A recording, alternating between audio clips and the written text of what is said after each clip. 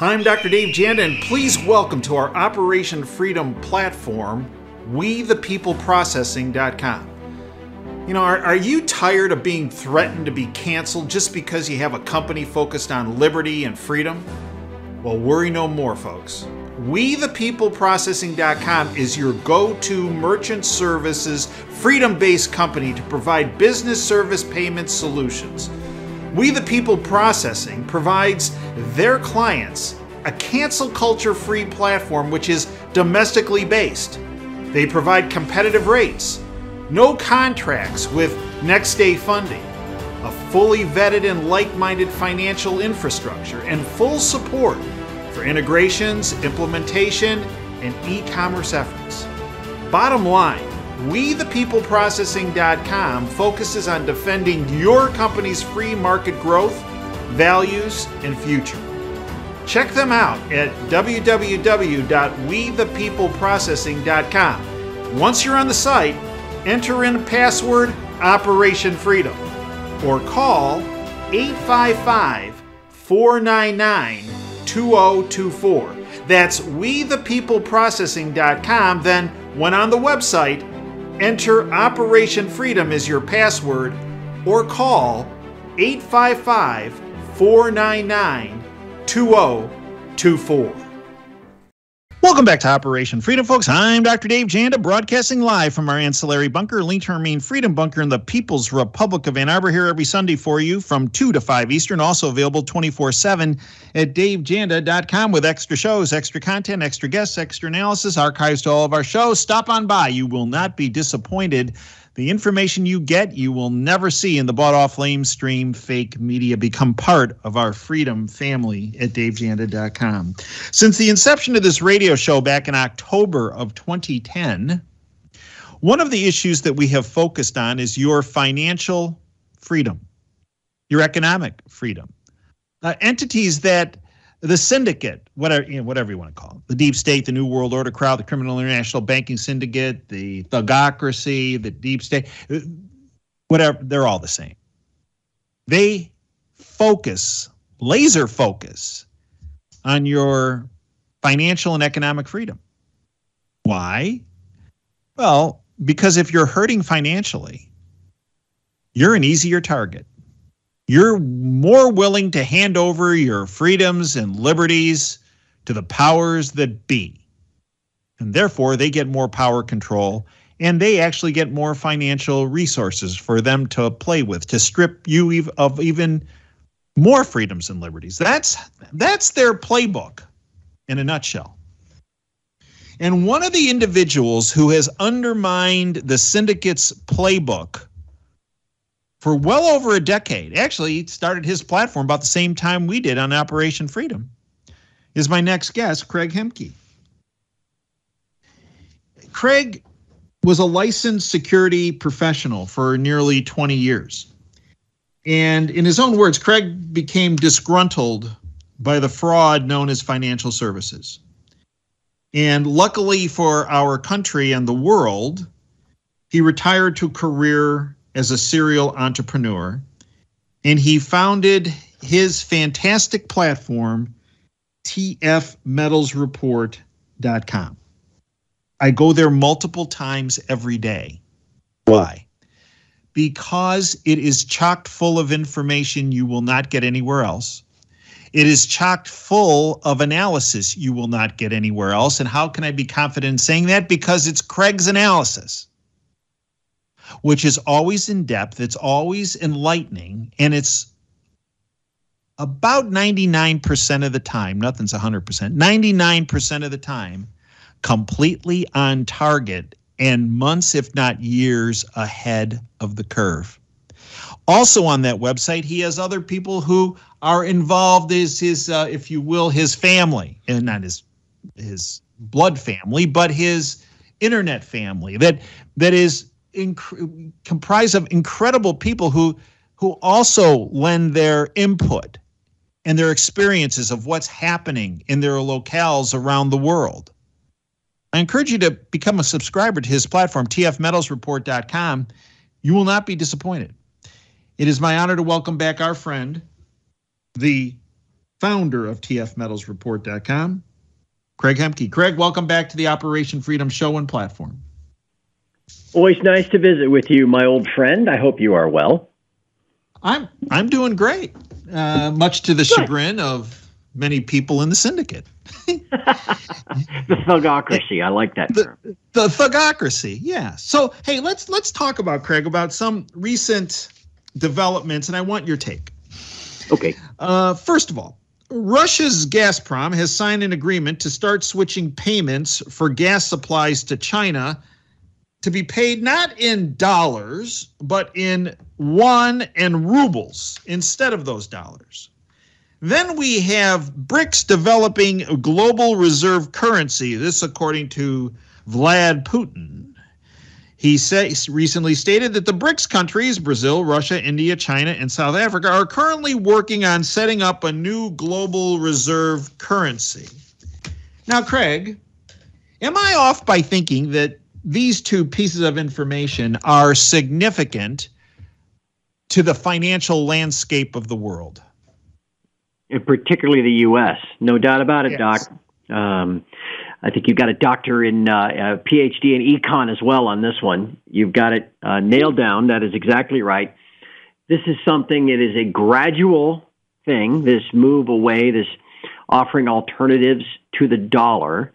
I don't think the dollar as a reserve currency, and what that means is the dollar is the basis of international trade. For most everyone's lifetime, the dollar has been the basis of international trade. If country A wants to do business with country B, they transact it in dollars, not in their own currencies. And it creates demand for dollars. I mean, we're $30 trillion in debt is basically $30 trillion that are out there.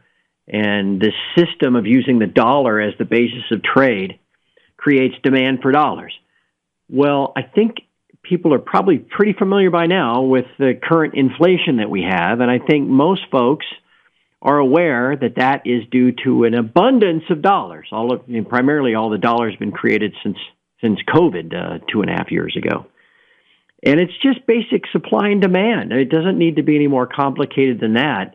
I think most folks know that if you have more supply than you have demand, the price of whatever falls. It's like if you grow oranges and there's a bumper crop of oranges, usually if the supply is increasing, even if demand holds the same, price goes down. But if supply is increasing and demand falls at the same time, then price really falls. And that's ultimately where this is headed. Whatever alternative currency these adversarial nations of the U.S. put out there, eventually that decreases demand for dollars at a time when they are continuing to be printed faster and faster. With this accumulation of debt, the value of the dollar falls further, and this inflation that we're currently experiencing only gets worse over time. And the creation of this funny money is none other than the Federal Reserve, which was handed over to them in 1913 under the guidance of Woodrow Wilson and the syndicate, of which the Federal Reserve is not a part of the executive, legislative, or judicial branches of the United States government, but a group of independent bankers who have wrestled control of our money supply since 1913. And as you mentioned, Craig, print dollars like funny money, if you will. Craig, I want to play this clip. Jerome Powell was interviewed on 60 Minutes. Many people believe what I just said is conspiracy theory. Right? Conspiracy. That's a conspiracy. Well, let me play this clip, and then Craig, you are the judge. You are the judge of this financial court about whether what I uttered is conspiracy theory based on our first and only witness, Jerome Powell, the head of the Federal Reserve. Derek, hit it, and then we'll get Craig's take. You simply flooded the system with money. Yes, we did. That's another way to think about it. We did. Where does it come from? Do you just print it? We print it digitally. So we as a central bank, we have the ability to create money digitally. And we do that by buying treasury bills or bonds or other government guaranteed securities. And that actually increases the money supply. We also print actual currency, and we distribute that through the Federal Reserve banks. Craig, your take? Well, it's a moment of honesty by Jerry. This is what I like to call him. But it needs to be thought of as kind of an unholy alliance. I mean, you mentioned Disaster Woody. That was what my history professor in college called him, Disaster Woody, for Woodrow Wilson. So many things began to go wrong when his presidency started just 110 years ago. But think of it as an unholy alliance between the bankers and the politicians. The politicians need cash. They need funding for all of their programs and military programs, social, Great Society, social welfare programs, all in a, attempt to essentially buy power, buy votes, maintain their power, right?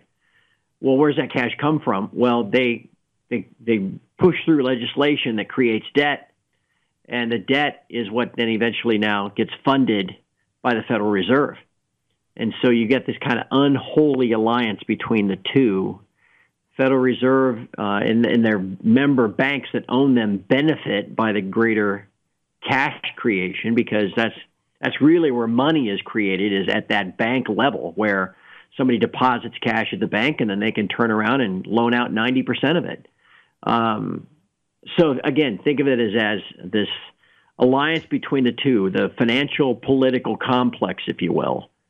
And it is that partnership that has put us into this, not quickly, but gradually, and now into this kind of precarious situation that we find ourselves in.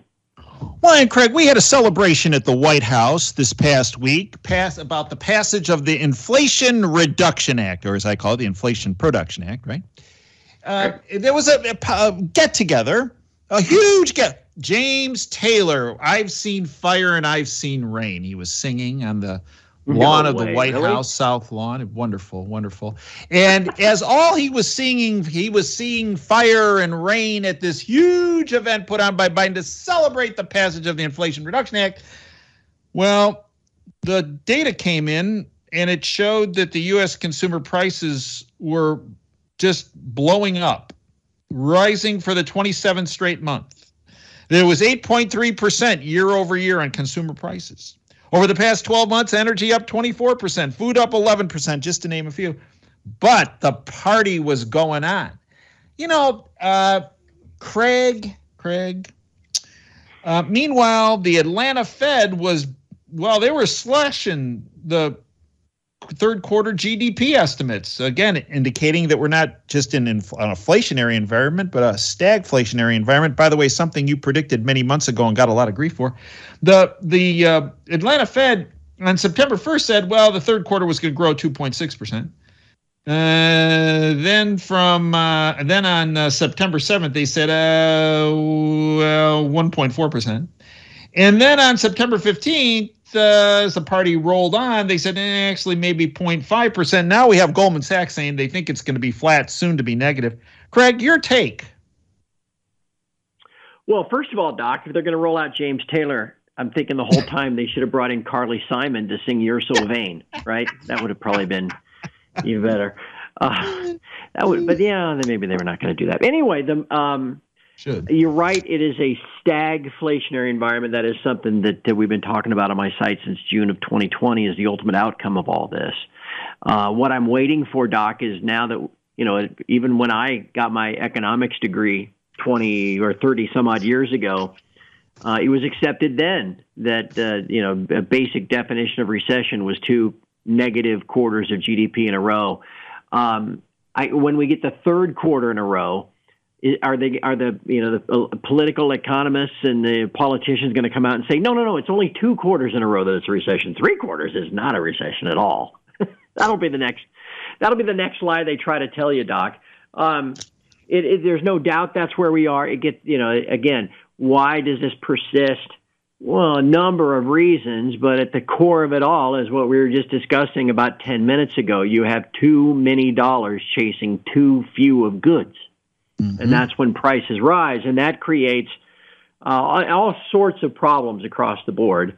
Margin pressures at companies that then, if they can't pass along those higher prices, then they've got to maybe start laying people off at a time when Jerry Powell says he wants to cause pain. It's just unfortunate we're going to cause some pain to people. It's really a remarkable world that we live in. I think of two other things, Doc. Excuse me.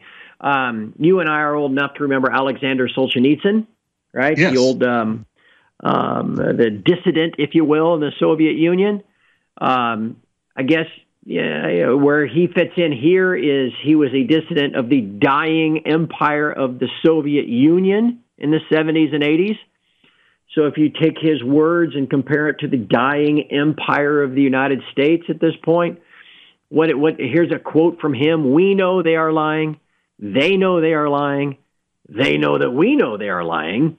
We know that they know we know they are lying, but they persist in lying. Mm-hmm. That's pretty much where we are. Words mean nothing at this point, Doc. You know that. As long as the spin continues to keep the party going on as long as possible.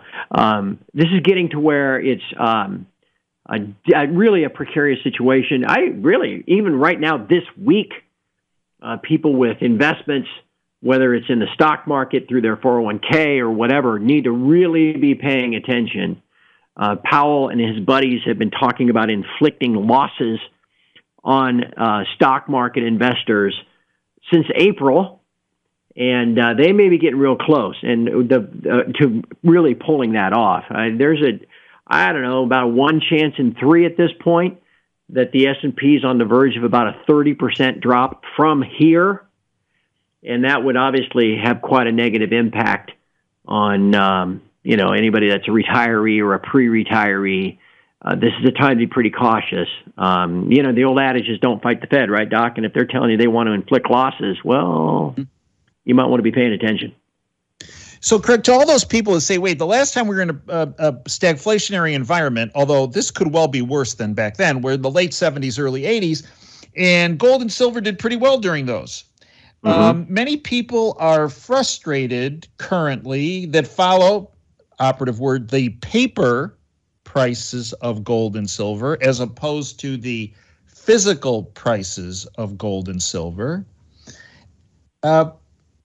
Address those folks, Craig, that follow the precious metals and are frustrated right now. Well, I think if I just pick one point of that to explain to people, again, think of what determines the price is the trading of futures contracts. When you see a price going across the screen on CNBC or Bloomberg or whatever, that is the price of the futures contract. We're not trading physical metal here. We're trading these derivatives. Well, okay, like anything else, what determines that price is the supply and the demand of that futures contract. And right now, nobody's buying it. In fact, there are a lot of sellers that are selling it, and that's why price is going down. And the main thing, and again, remember how much of this is done by computer, probably 80 to 90% on a daily basis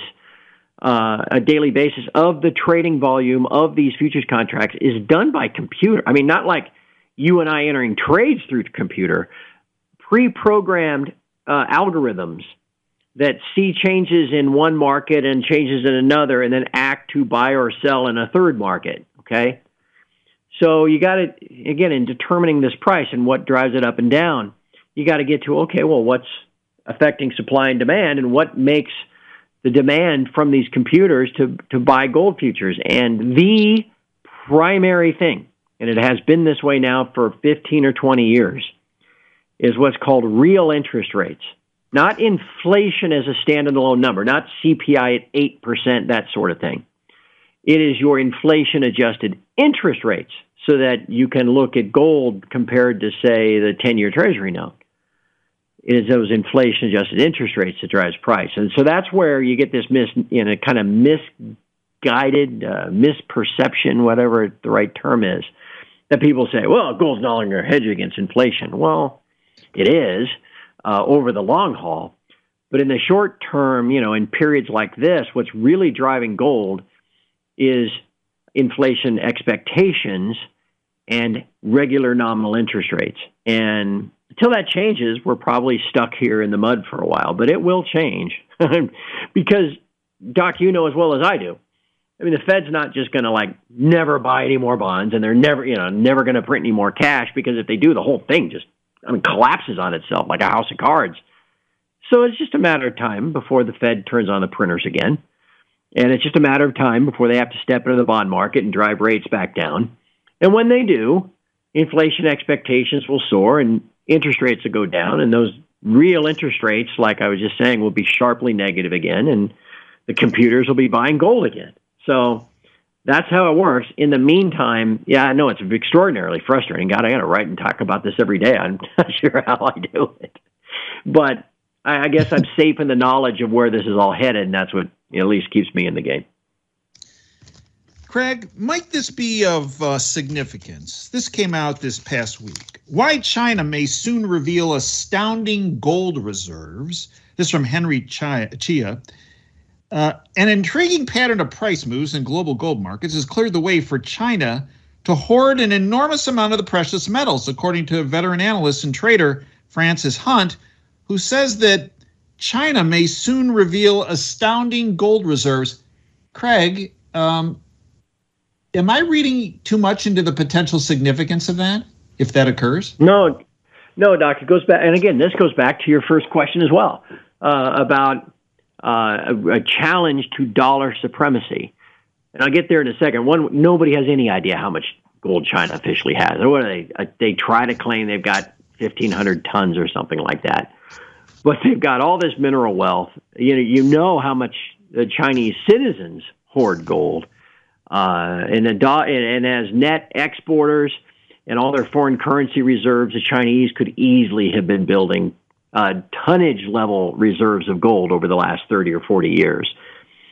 So no one really knows how much. All we know is they don't just only have 1,500 tons like they officially try to say they have. The significance of all this gets back to what we talked about earlier, and then challenging the dollar for reserve currency status. Just a quick history lesson. The reason the dollar is the world's reserve currency is because after World War II, the global economy was decimated, and all these different countries were decimated, and nobody had any wealth really that they could back a currency with. And you've got to back your currency with something just so that you have confidence in the stability of the value of it. And that's when you get into hyperinflation, Doc, right? Like Weimar Germany, where you might want to, I might sell you a bushel of corn or something for $5. But if I think what I'm getting back from you, these $5 are going to be worthless by half tomorrow, well, then I'm going to demand $7.50 instead. And that's where the hyperinflation comes from, because you don't have confidence in the stability of the value of that currency you're transacting. And that's why coming out of World War II, they backed the U.S. dollar with gold to give it stability. U.S. had about 25,000 metric tons at the time. We now have about 8,000, allegedly. But it was that backing it with gold that gives it the stability, and thus then to use it as a unit of currency, and thus because you got to have something with confidence. And that's where this heads back to the beginning, what we started talking about at the bottom of the hour. If you're going to eventually offer some type of alternative to the dollar, you might want to back it with something to make it preferable to the dollar, which is backed by nothing. So if you can come up with some regional currency, the Russians, the Chinese, the India, these BRICS nations, and back it with the Chinese gold reserves that are maybe 25 times what were stated, well, then all of a sudden you've got something. You've got something that all that developing world would like to use as a measure of, a means of transacting trade, as opposed to the dollar. And again, this gets back to then less demand for dollars at a time supply is growing, which means your value of a dollar is going to go less, and it doesn't matter how many times the Fed rate hikes. You're going to just get worse and worse inflation over the years. Craig, in our last minute, educate our listeners on tfmetalsreport.com. It is your lifeboat in a storm, my friend, and you know that. 12 years now, we talk about gold, but we talk about the world and global economy and macroeconomy, everything.